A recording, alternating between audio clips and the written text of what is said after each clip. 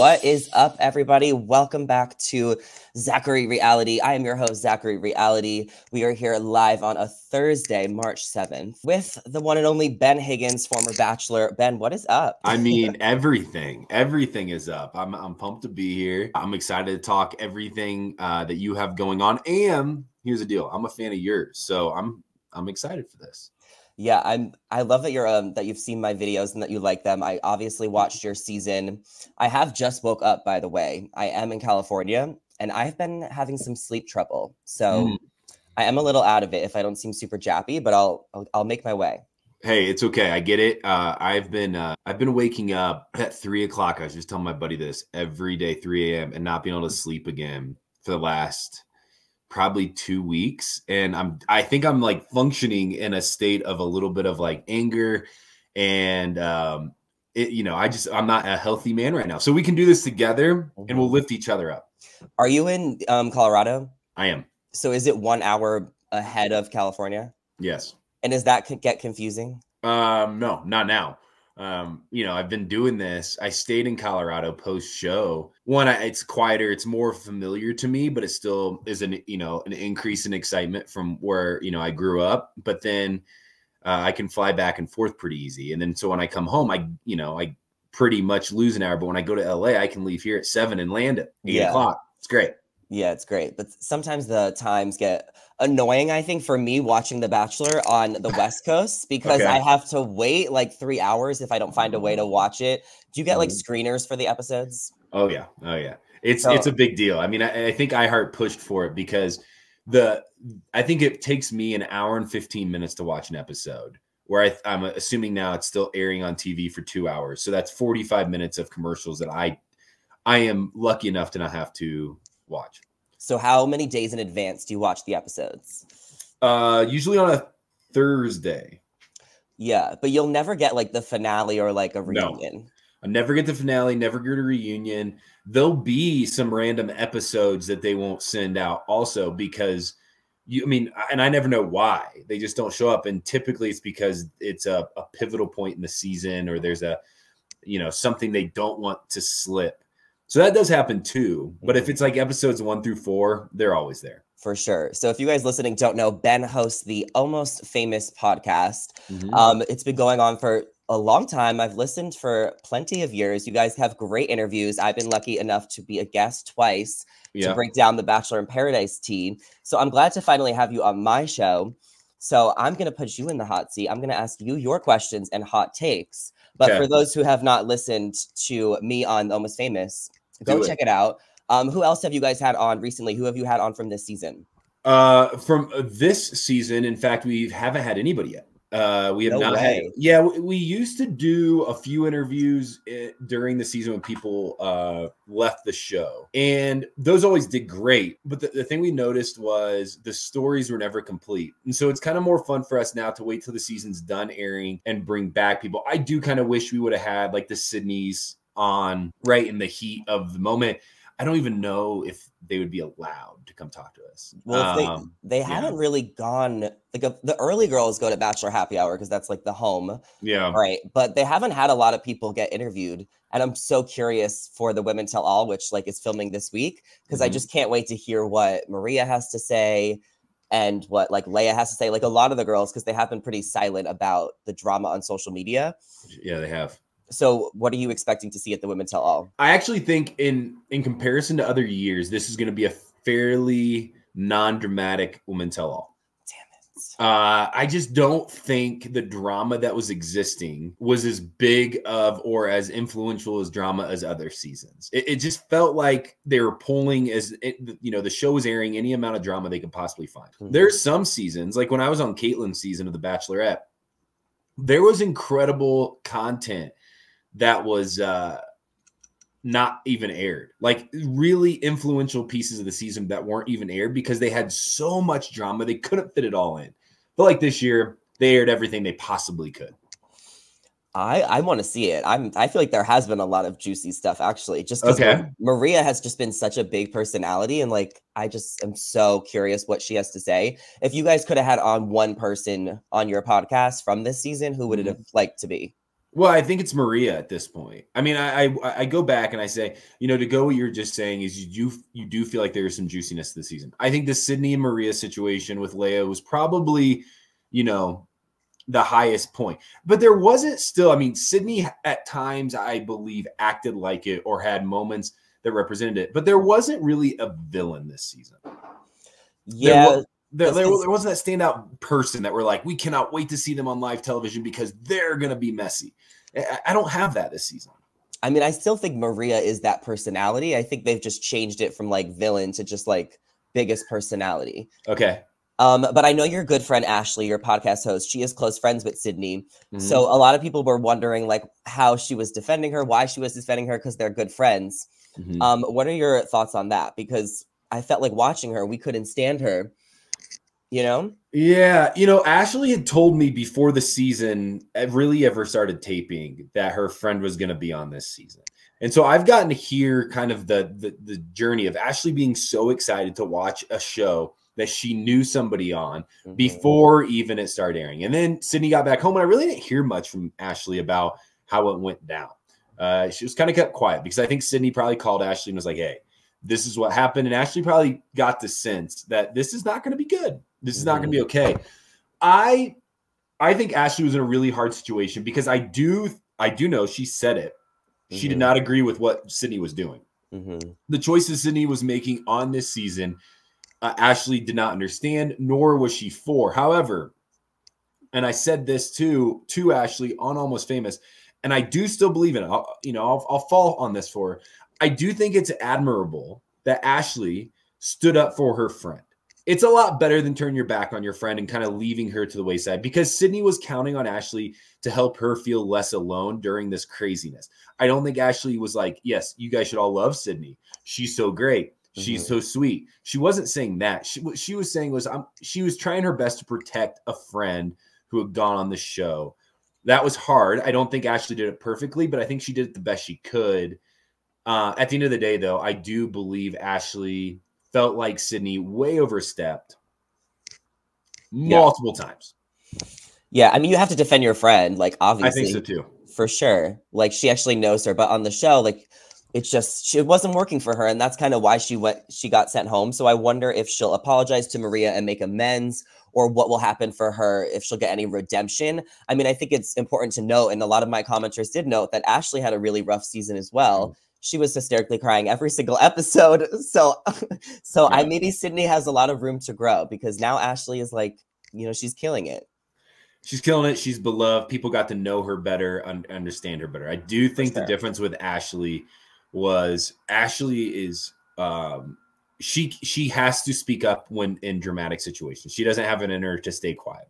I think people learn to love that about Ashley because she is one of those big personalities that isn't exactly a villain, but can rub people maybe the wrong way at first.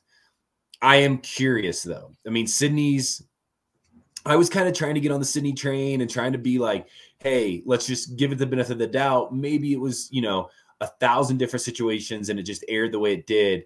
And then Sydney went on Instagram and kind of put out some videos that I was like, she's doubling down on all of this. Like there is no apology to her here. This is a doubling down on all the behavior that happened on the show. And so it's going to be really interesting to see what she does at the live show. If she doubles down, I think it could be really hard for her. Because I don't know if there is many people in this world that's saying, hey, what Sydney did was it makes sense now. Also, I think the show is big fans of Maria. Yeah, huge Maria fans. If I was Sydney, I would probably authentically and genuinely find it a place in my heart to be like, hey, this thing was crazy for me. I am sorry for the things that I did and leave it there. But I don't think she can double down to try to be in the right here. For sure. You got to quit while you're ahead sometimes. And I was noticing that a lot of the girls put out like statements when they leave, or sometimes they address things like Jess did, whatever. But someone who stayed quiet the entire time on social media was Leia. And she got a really bad rap when she was sent home for her date card thing. So I'm also curious to see what she's going to say. Was there any twist like that on your season with any date cards? Would you have wanted a girl to use it? I think I would have. I kind of, if you go back to that time in life, there was a lot of insecurity that I think most leads feel on this season. I think it's a really weird position for anybody to be sitting as the lead on this show and go, there's 30 people who are coming here to date me. How lucky are they? That's never the thought. It's always, how lucky am I? And why in the world am I sitting in this position? And so I did always enjoy, or at least it was validating for me personally, when somebody would kind of step up and say, I want this time with you. I don't want to just be in this experience. I don't just want to have fun with my friends. I don't just want to be sitting at the house. What I really want is time with you, Ben. I think I would have enjoyed that. It would have felt comforting. But I also understand where Leia decided, hey, this puts me in a really awkward space with all these girls, because the girl that I ultimately take the one-on-one from, it's going to really hurt them. And I don't want that either. Yeah, that's a really interesting point you bring up, because I feel like Joey is like so desirable, and he's been like the most desirable bachelor since maybe you. So it's like, what kind of That's very sweet. What kind of advice did you give to Joey? Did you ever talk to him? Like, do you see any similarities between you as a bachelor and him? Well, I've talked to Joey more than I've talked to any bachelor since my time. It's funny. I think it came out publicly, but I had reached out to Joey, as I reach out to any new announced lead, and I send him a message and I just say, hey, if you ever need anything, give me a call. And here's my number. And that's if you ever need anything in terms of how in the world do you contract negotiate? What kind of like freedom should you ask for? How do you date all these people? Where do you get your sleep? Like, just ask me anything, and I'm an open book. I have nothing to lose here. Yeah. And I still enjoy the show. And so I want to protect the show as much as I can. But I ultimately want to protect the people going on. Joey did not reach out. Never responded, kind of said, publicly at one point had said, hey, that I had reached out to him, and he said he wanted to do it on his own terms. And I was like, that's fine. You go do that, buddy. Like, I'm cool with that. And then there was a moment during the filming of the season where I get a phone call from him. And ever since then, we have talked very consistently. Because I think you don't know what you're getting into until you get into it. And I think once he got into it, he was like, you know what, this would be a lot easier, a lot better if I had some other insight into how to be a bachelor. I think he's doing fantastic. My advice to him is really the same advice I give to any lead. It's don't let your head get too big and don't let it get too small. You're going to take some hits, but you're also going to be celebrated. You're probably going to be celebrated, I told Joey, more than you're going to take hits. And so make sure you stay true to who you are. And he's done that. I mean, he's done that. I've been around him now outside of the show since the ending of airing. I've talked to him when he was still filming the show. He stayed consistent. He is desirable. He does have an authentic search up for love, and he really does care. And I'll close here. I think the hardest thing as a lead is when you actually care. I think the leads who come onto this thing and say, hey, this is going to be so good for my career. Think about all this stuff I'm going to get to do afterwards. This is a pretty easy experience for them because they're kind of, they're not very empathetic. They're not really feeling anything. For Joey, I think I know he went on and he cared. And as a result, you're seeing that with his emotions, kind of with the way he responds to people. And I think it's great. I love him. That's a great way to respond. I love him. Like, I love him. He's literally like my favorite bachelor in so long. Yeah. I think the last couple were just a little slow, but I am interested to see how he's going to get out of this. I mean, I was always team Joey when he was fighting with Maria, but I think that a lot of the fans I've noticed actually were siding with Maria and like kind of giving Joey some flack this week. So I was a little taken back by that because he's been, so clean the whole time, which is really hard. No one can do that but you and Sean Lowe. What was your thoughts on Maria and Joey? I mean, I think that was kind of the first time people were like, yo, what's up? Like, you're gonna just not care about Maria? Like, huh? Yeah, it's so interesting. Even Sean Lowe had his moments and how I had my moments, right? I told two women I loved them, which back then was so controversial. Yeah. And now it's like, it's just a thing. You have these, every lead has a moment and some have more than others. And Joey really hasn't had any of those yet. Maria has a team of fans that I have just really enjoyed kind of following along with. They relate to her. They enjoy her. I think when she talks and when she expresses her emotions, I think so many people watch her and go, that's the same way I would respond in this situation. I don't mean this in a bad way. I think it's going to come off maybe a little negative. She is incredibly beautiful and put together. But I think the thing that people like about Maria, if we're honest, is she's unpolished. Like, she's just her. There's no like, let me show up well for the party tonight. It's like, no, I'm going to show up how I am. And I think people love that.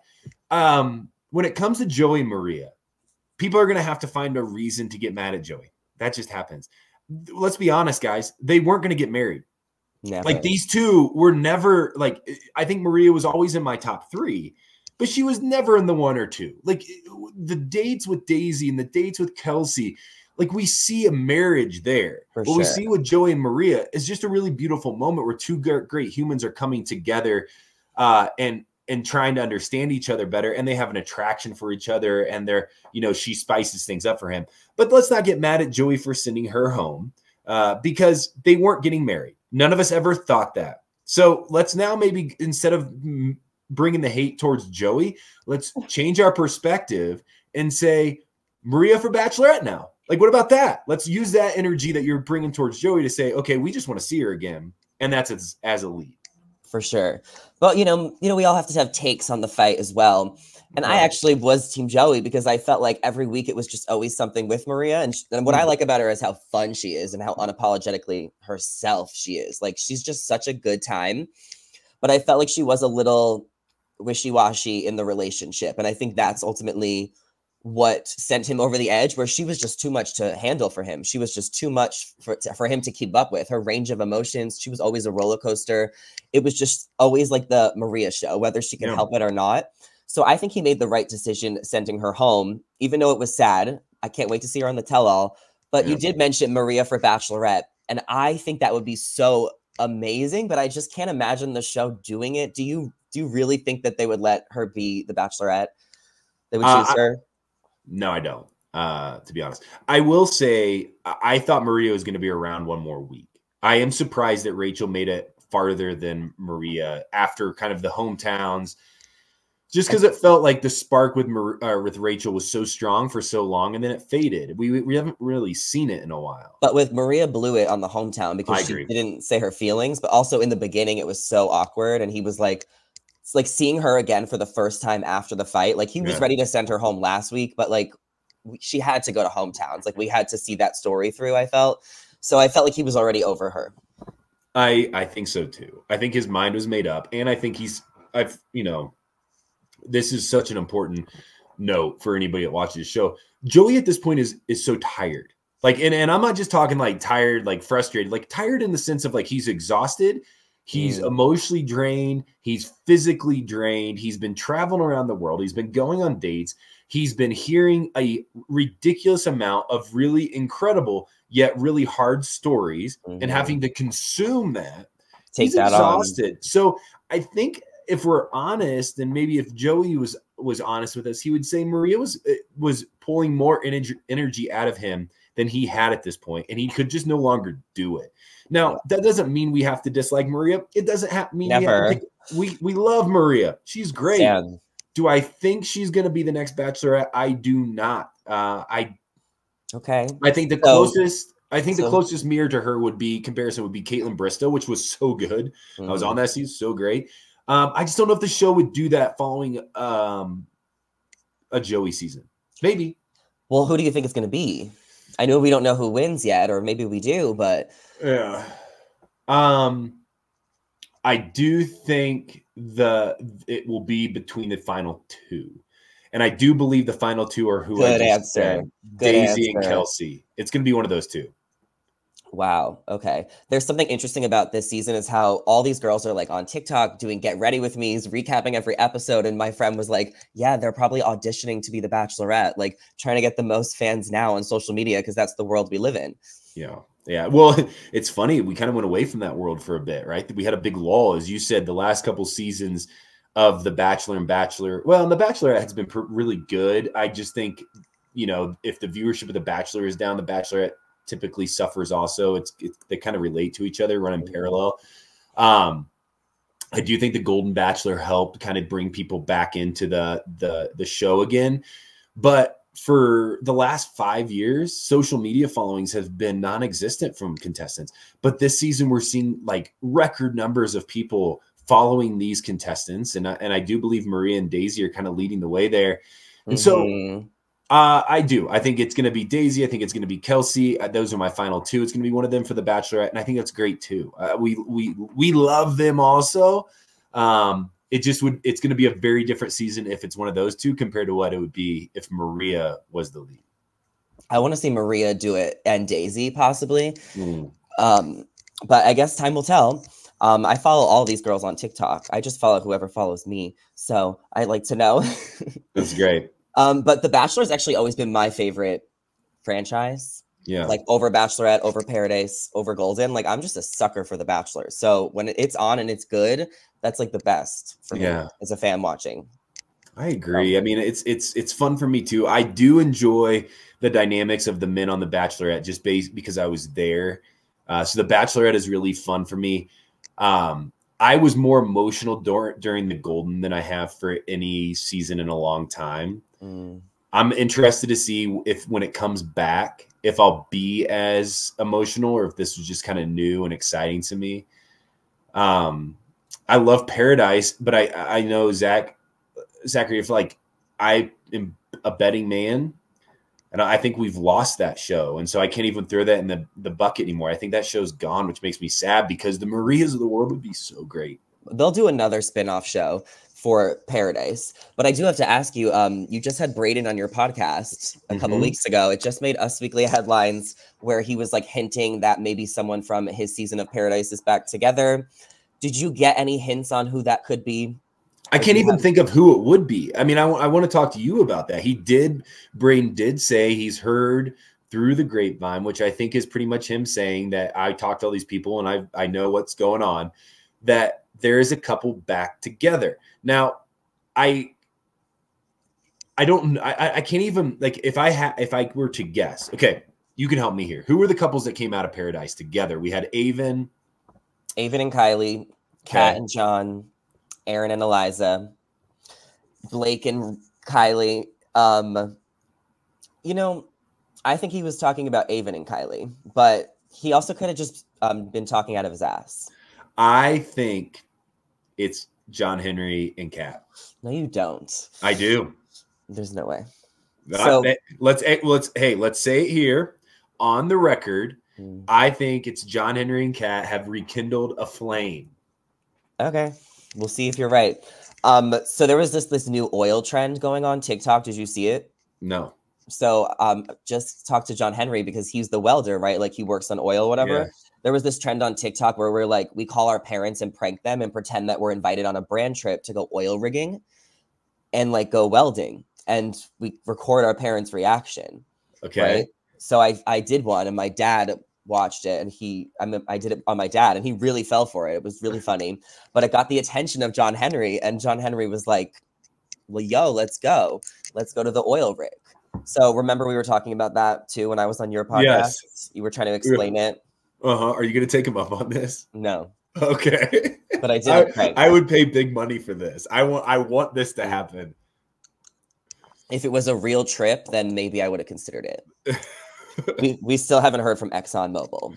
Okay. Well, it'd be fantastic. Yeah. Okay. So getting back to the Golden Bachelor real quick. Who do you think they're going to pick for the Golden Bachelorette? Joan. Really? I do. I think it's Joan. I think it's always been Joan in their mind. And I think they kind of thought about trying other things. If it's not Joan, I heard a rumor the other day that could be Kathy Lee Gifford. Are you just throwing out rumors though? Because that's. It was mentioned on. Yeah, it was, but I think they were just joking. Oh well, I'd like it. I would watch it. I grew up loving Kathy Lee and Regis. It was what I watched. When I got home, or maybe it was on in the mornings. I watched it at some point there in the day. But I do think Joan is going to be the next Golden Bachelorette. I do know. I mean, I've been around Joan a few times. She'd be really good at it. And I think it could bring out a lot of guys. I feel like they're having a hard time casting for that season because, you know, guys in their 60s and 70s are like, I'm not going on a crazy reality show. Yeah. Well, I just had Rachel Riley on the podcast. She's on the Golden Bachelor casting team. And Okay. she gave a little update that they do have a lot of like interesting stories already. They have a good group of men, some gilfs. But they are still like looking for more people. Okay. So I think that they're going to go through with it, but I think that it would be cool to have a few Golden Bachelorettes because they're all so iconic. Yeah. And then just make it more of like a paradise vibe in like the bingo halls. It'd be fun to see them all together again. I mean, these Golden Bachelor, the contestants from the Golden Bachelor are really living the best life right now. We had them out with us in Carmel. At least we had Kathy and Susan with us. We've had them at the mansion. They are high energy. They're having a blast. They're so fun to be around. They make great television because honestly, they just don't care. And that's the best television is when they're just unapologetically themselves and we love them for it. So I would be all for it if they said, hey, we're just going to bring back the whole cast and bring in a bunch of dudes and just date on TV. I would still watch it. For sure. We saw a teaser for next week that Susan, Leslie, and Sandra will be popping up to give some advice. Yeah. Super excited about that. We also saw a tease that there's going to be a note. So the note is going to say, we need to talk, and Joey's going to be reading it. This is kind of fun and drama, like a little add something spicy to the finale, don't you think? What do you think is going to be in the note? I think Maria wrote the note. Really? Yeah, I think Maria wrote the note. I do think she tries to come back, and typically if somebody's like, hey, I'd like to go back and talk to the lead, the show's like, go ahead, come on down. They're not that far away. They're in Costa Rica, and so she could make it in time. I think she wrote a note that says we need to talk, and what she's going to talk to him about is, you know, why she didn't express her emotions earlier and how she held back. That's my guess. If it's not that, then I do believe it's Rachel. And I think it could be just Rachel feeling like she's not in the top two and just kind of getting the hint. Because, I mean, at least from a viewer standpoint, and I'm hoping somebody tries to argue with me, maybe it's you, it's very obvious to me who the top two is. Like, it's so clear. And so maybe she starts to feel that. That's true. I kind of think it was something maybe teased for the finale, like in 2 weeks. But I guess if it was a teaser for next week, it's kind of confusing when they show the teasers. We don't know what episode. So I was thinking it was something with the final two. But that is an interesting point about Maria. But I just think that she's done. She's not going to come back. But they're also going to show Fantasy Suites next week. And then the Women Tell All the week after. So let's say Rachel goes home next week. We'll probably see her at the Tell All. And it also gives Maria another week on TV because you can't go to the Tell All and then end back up on the show. Yeah. Right. So, okay. Well, we'll see what happens. The finale will be in a few weeks. Do you have any like predictions or how you want to see this end? I think it ends absolutely beautifully. I don't think there's any drama on the finale like they've been teasing. Okay. I think that what's going to happen is he's going to get down one knee and he's going to get engaged, and it's going to be really exciting and really happy for everybody, and it's going to be a really great love story. Here's the truth, though. I have no clue. This is not coming from a place of spoilers. I don't know how this ends. I have some context clues that I think I could probably put together and piece it. But even then, I don't know kind of how it works its way out. And so I do think, though, that he is engaged. I do think that he's very happy. I do think that this will be an iconic season of love. And I think we're all going to be excited for it. Great. Me too. I'm buckled in. I'll be watching each week. So thank you for sharing all your takes on Joey's season. Let us know your thoughts in the comments below. Before we head out of here, let's get a quick update from Ben. How is married life? Yeah. What is going on? What are you doing? Like, what are your projects? Yeah, definitely. Well, I'm doing really good. Life is really fun for me in so many ways. It's quieter. I still get to dip my toe into some really cool entertainment stuff and still get to be involved at some level. But I spend most of my time working for Generous Coffee, which is the coffee company that I co-founded in 2017 that donates 100% of our profits to nonprofits. And so get to do that and travel to some of the nonprofits and do some speaking gigs about social responsibility and caring for people around the world. Also this year, we're going to have 23 restaurants that have been open now in New Orleans, Houston, and Denver, which is really big. Been a part of that group, starting restaurants since I was 24 years old. So you like have like a bunch of like team members, business members, and you all own like all these restaurants? Yeah, we're in a restaurant where we started a restaurant group. And so if you're in Denver, some of the big names, we just got some big gourmand accolades. So like Mr. Oso and A5 and Ashkara, and some of those are just super fun and really cool. And they're kind of all over the country now. And then Almost Famous Podcast. You're one of the best guests we get. It's always fun when you come on. You got to do it again soon. Anytime. Married Life's fun. Me and Jess are just kicking it here in Denver with our dog Waylon, and marriage has been really like, it's just a really I'll say this, people probably forgot, it's been really easy. And not that we don't like try, it's just a lot of fun. I don't know, we get along really good. It's a great time. As my wife says, you get to have a sleepover with your best friend every night, and that's pretty cool. I love that.